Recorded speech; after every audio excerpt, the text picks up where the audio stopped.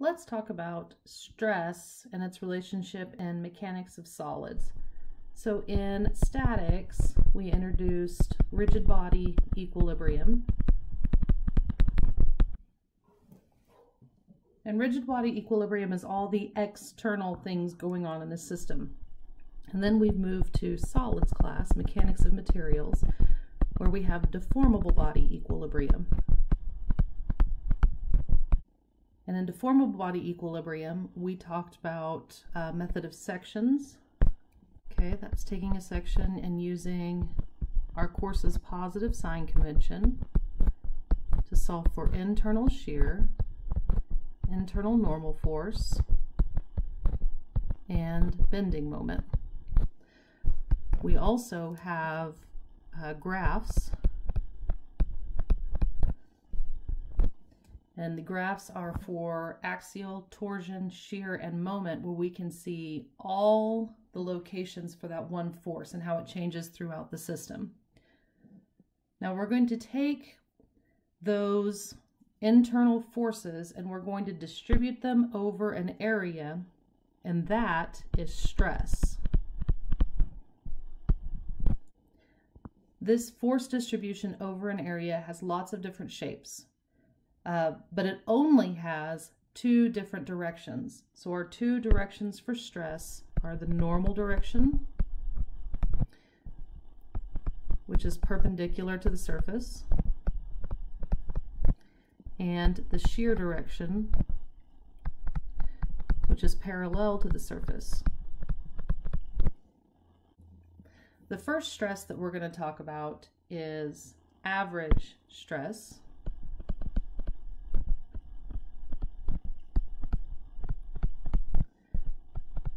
And for average normal stress, we represent that with a sigma. I'm going to subscript it with average. So there's my average normal stress, and it is the normal force equally distributed over an area. And then we have the shear stress, which I represent with a tau average, and that is the shear distributed over the entire area. So there's my average shear stress and my average normal stress.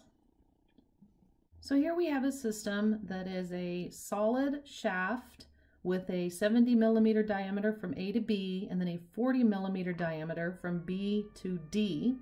I have 5 loads on this system: a 4 kilonewton pair at B, a 7 kilonewton pair at C, and a 12 kilonewton axial force at D. I want to find the maximum average normal stress in the system. Looks to me like if I want to find the maximum average normal stress, sigma average, N over A. So I need the largest N and the smallest area. That will give me the largest sigma average. I think the quickest way to get the largest internal normal axial force would be an axial force diagram. So I'm going to start by solving for my reactions at A.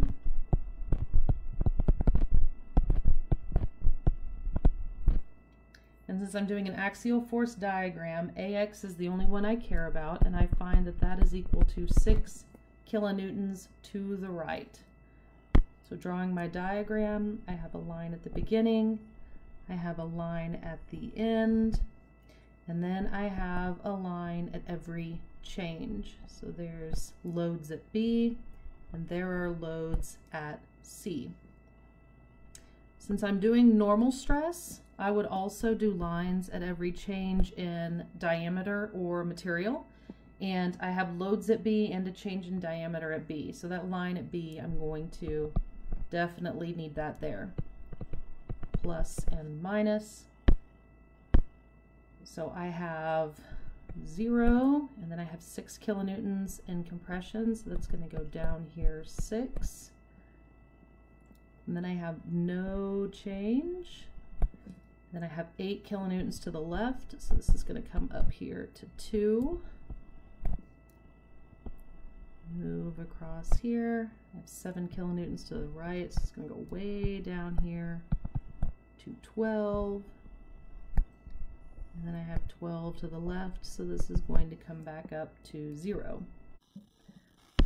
I see here that my largest axial normal stress occurs over my smaller cross section. So this is going to be where my largest amount of stress is. So I can do my calculation. Sigma average is equal to 12 kilonewtons over, if I have a diameter, that means it's a circular cross section.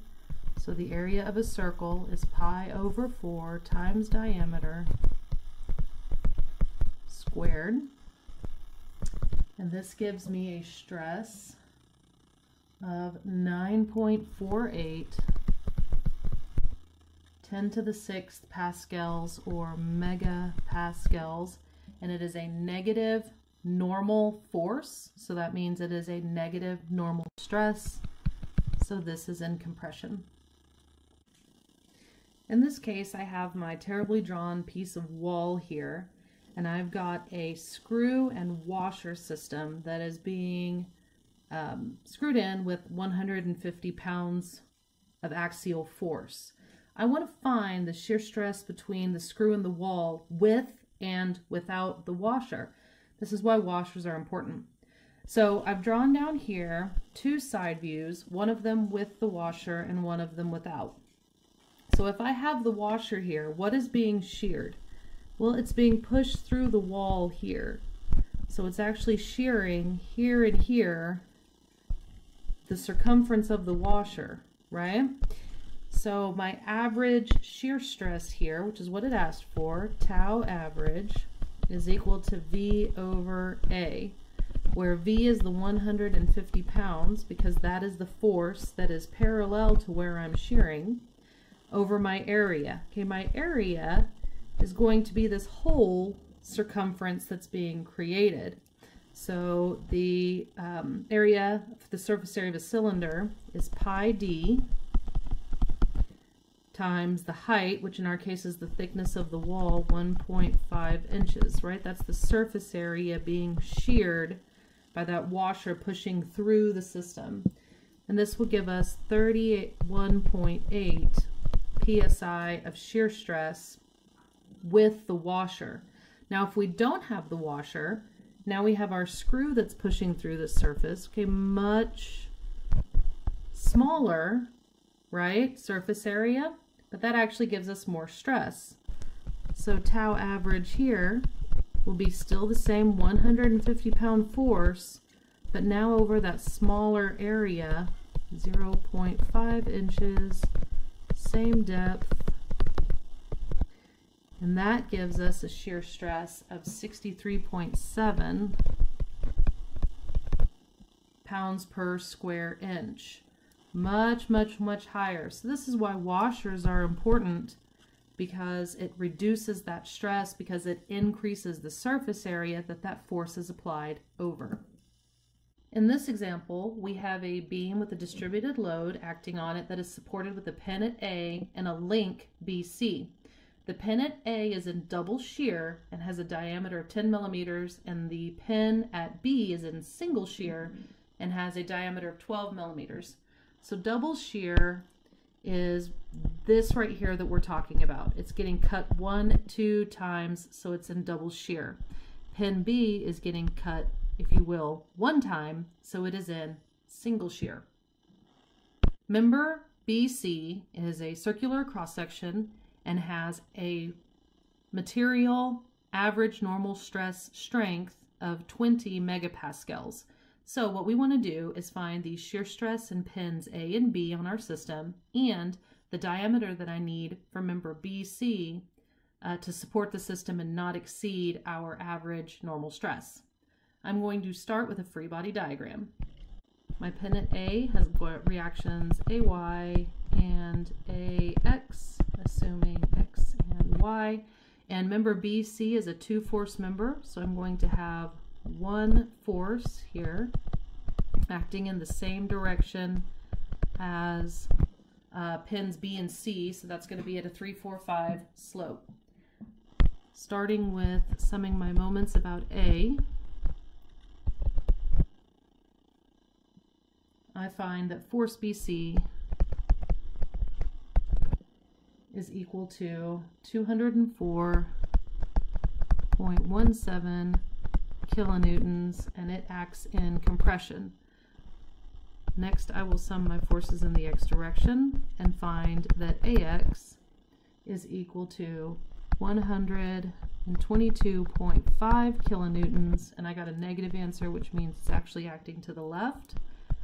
And then I'll sum my forces in the y direction and find that AY is equal to 23.33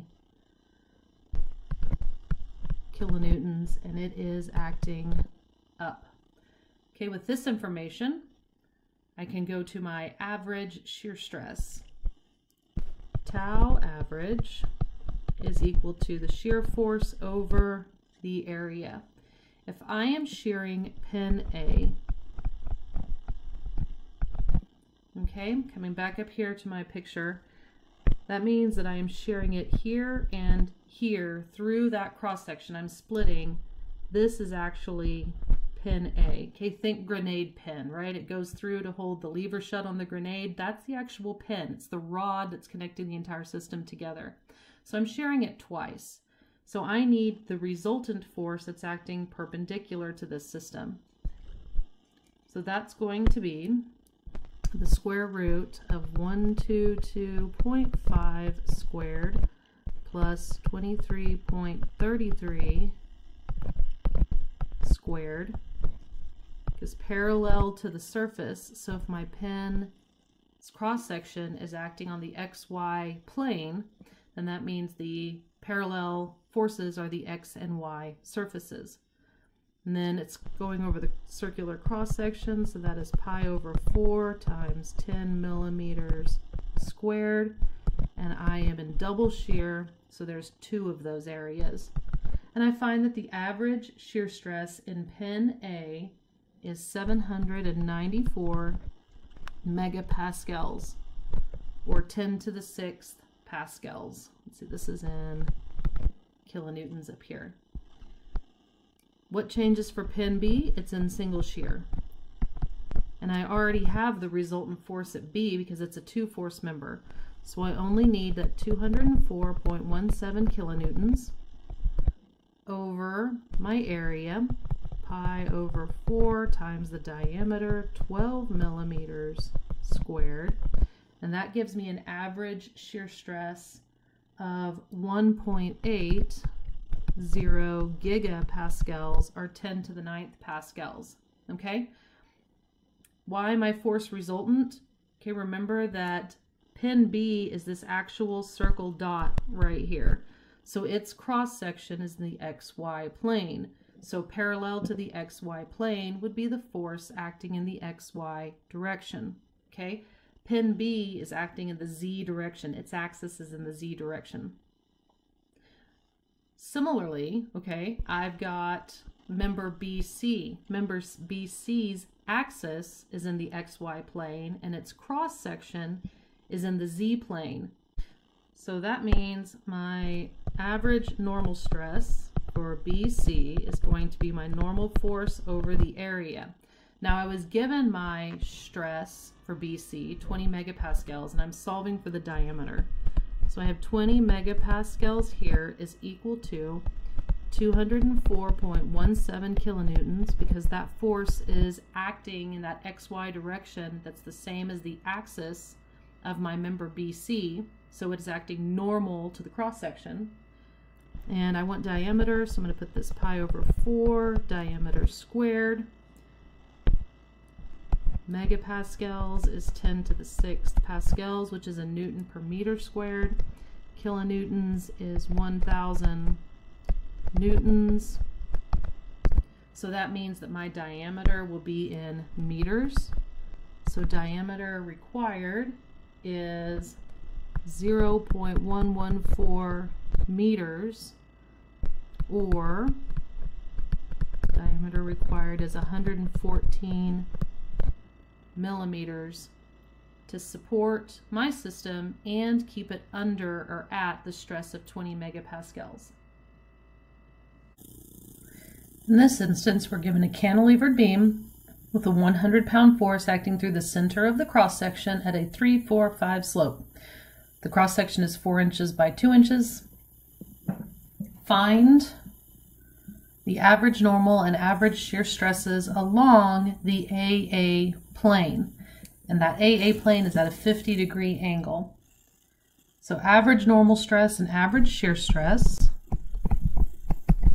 are N over A and V over A, respectively. So I need to find my normal force and my shear force first. So down here at section AA, I'm going to have shear acting parallel to that surface, normal acting perpendicular to the surface, and I don't need it, but it does exist, moment.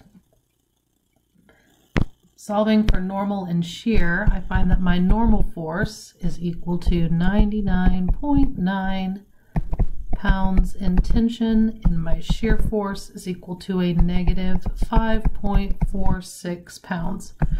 I worked a problem very similar to this in Deformable Body Equilibrium lecture, so if you want some more steps, you can find it there.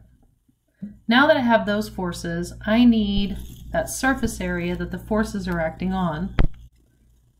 That sloped angle at 50 degrees is creating this green cross-sectional surface area.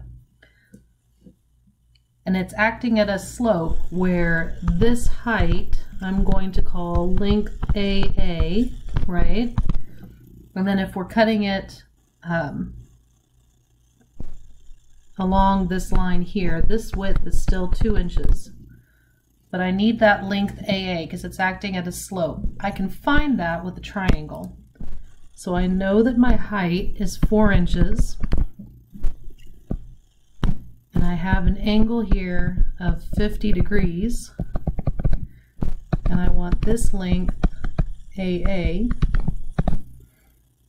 Sine of 50 degrees is equal to 4 inches divided by length AA. And length AA is equal to 5.222 inches. So there is the length along that sloped surface. The depth is 2 inches, so I can find my normal stress, which is 99.9 pounds acting over that rectangular cross section, 2 inches by 5.222 inches. And it is equal to 9.56 pounds per square inch. And if my normal force is in tension, that means my normal stress is also in tension. And my average shear stress is equal to that shear force, 5.46 pounds, which is negative over the same area, because it's parallel to that area, 5.222 inches, and it is equal to a negative 0.523 pounds per square inch.